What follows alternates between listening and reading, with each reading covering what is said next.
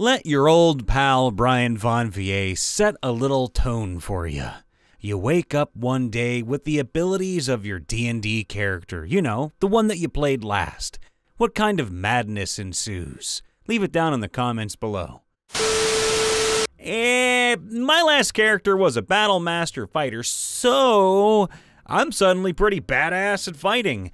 I'm in shit-hot physical condition. Seriously, a panther is only dex 15, a brown bear is only strength 19, so what's strength 20, dex 16 look like on a human? And I know how to use every weapon made before the invention of firearms. Between that and Shield Master, I'm pretty much Captain America with better weapons, so that's nice. Unfortunately, I don't particularly like hurting people in reality, so most of that is going to waste, but hey, I'm in supernaturally good shape, so I'd probably take up an athletic career, maybe professional weightlifting? Not nearly as exciting as it might have been with a caster, but c'est la vie. I got a Pathfinder character, but whatever, those systems are highly interrelated and have had a lot of inbreeding. Also, Pathfinder is superior, fight me on that. The last Pathfinder game I played was with a low-level character in 2nd edition Pathfinder, an L2 gnome cleric of Nethius.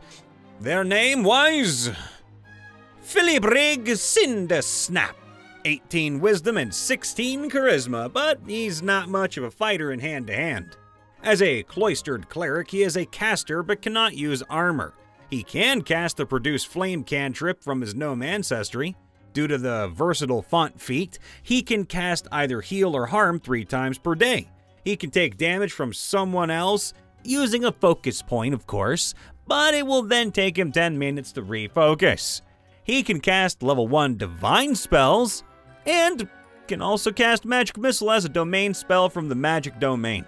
As far as skills are concerned, though, he's trained in medicine, herbalism, lore, nature, religion, diplomacy, academia lore, and arcana. Not sure a whole lot of madness ensues, but between his training in medicine and his divine healing, he'd be a useful guy to have around. The last character I played was a 7th level Circle of the Moon Druid. I'd have the ability to cure 11 people a day from the coronavirus, including myself. I'd go back to living life normally, and my friends and I would all be completely safe from the effects of the virus. I'd also be incredibly quiet about that ability because, well, if word got out that I could do that, I'd effectively be imprisoned as the president's personal cure for everything for the rest of my life. Be me, player in a GURPS game. Be my character. Madeline Mitoan, semi-skilled epi-fencer. Main supernatural power is similar to chronergy. Can merge timelines to ensure a dodge or a strike. Can futz with the initiative order basically at will. TLDR, Madeline is a combat save scummer. I wake up with Madeline's powers. My face when I realize I can mess people up with multiverse theory. In my current campaign, I'm a 4-2 Grave Cleric Ranger. After the existential crises of suddenly knowing objectively that gods exist and that most of them, including mine, are assholes, what I'd probably be doing is loading up on ritual spells, memorizing Lesser Restoration, and getting my pointer finger ready before heading to the nearest ICU. Because I can cast Spare the Dying, which stabilizes living things. Once every 6 seconds while I'm doing my damnedest to either cure people of COVID or helping the doctors and nurses do the same with guidance, bless, and so forth. Madness, you say? Oh, I've got madness aplenty! Just tonight, I was playing my level 8 Lurker in the Deep Warlock, UA, with 2 levels of Aberrant Sorcerer, UA, whose patron is Cthulhu. And his name is, wait for it, Lovecraft. Yes, I made H.P. Lovecraft as a warlock in D&D. When he died in our world, Cthulhu called him into service in the fantasy realms of D&D. There has been much madness indeed. So you can only imagine what it might be like in the real world. I awaken as Maru Doja, a Vidalcan artificer battlesmith. Maru is a mercenary veteran of at least 2 centuries and has been fighting since his late teens. He's also a master scholar, well-versed in arcane lore and history, and he's already an accomplished smith. But I don't think Maru would fit in civilized society. He's exceptionally racist, callous, distant, and very self-serving. He also favors always having work, so he'd live in hotspots like the Middle East or Africa, where there is always some conflict for him to sell his skills. He would probably be on several watch lists and may or may not have done some work for the CIA and KGB, contracting out to whoever was paying more.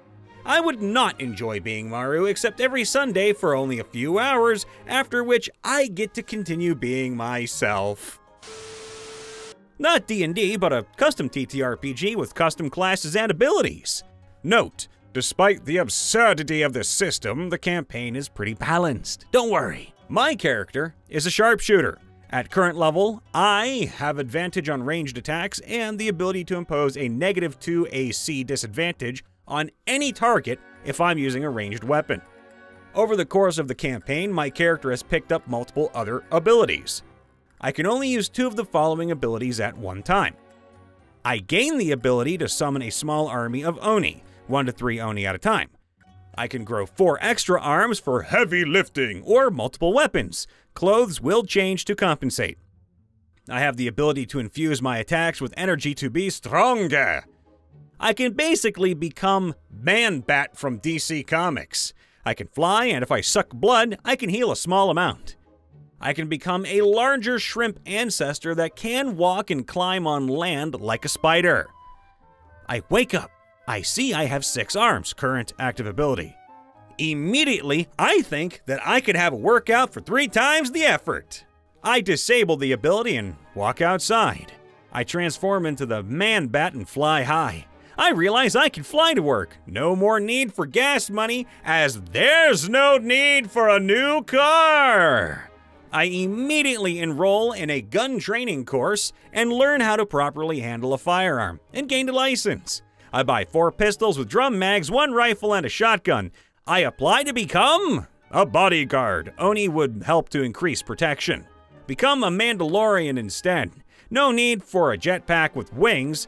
Plus, extra arms allow for extra weapon suppression. Profit, baby, profit!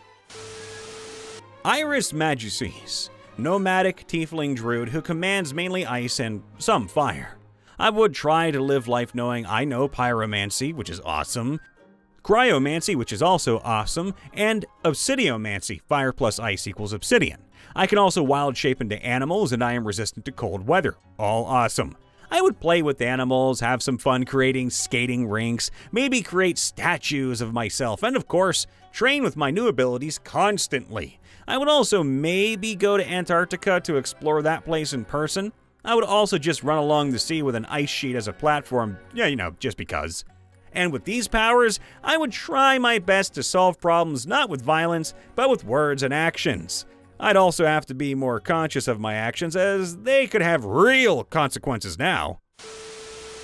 My character is Furious Steel. Cat Faunus, a race of humans with various animal traits. Only 1 trait per character. I chose cat ears for this boy because, you know, the lols. Well, due to Ruby settings, semblance hijinks, I'm immune to taking damage from heat-based sources like fire. I can also shoot fire from my hands and possibly mouth. So, what madness happens is very likely bound to be caused from things catching fire more or less at random around me. I'd become a wild magic sorcerer. Oh, yes! There'd be chaos! At the moment, this character is level 5, and if I get spells too, I get Fireball. I get to point at things and they explode. Kaboom! I'd also have several other cool spells too, like Message, Wither, and Bloom, Scorching Ray, and Chaos Bolt. Okay, so now I'm my homebrew monk subclass. I'm able to antagonize people into attacking me, dodge, then kick or punch them really hard. I'm also now a contortionist, an expert in all formal and ballroom dances, and can apparently survive explosions by just sorta jumping in place. I don't know, evasion was never given a good explanation. I can jump super high or far too, I have multiple personalities, and I can sense magic around me pretty well, which is, you know, kinda useless typically. Oh, and last thing, I can turn into a weredeer. That last little bit's a little bit creepy. A real interesting question. Craziest things that would ensue. He could create unique water magic. The best of these is the Rain of Mercy. It could heal all ailments of anyone that is hit by the rain while allowing anyone to come to terms with their lives. Though Paradox Shift would be a bit insane, it allows you to call upon another you from any point in time without causing a temporal paradox.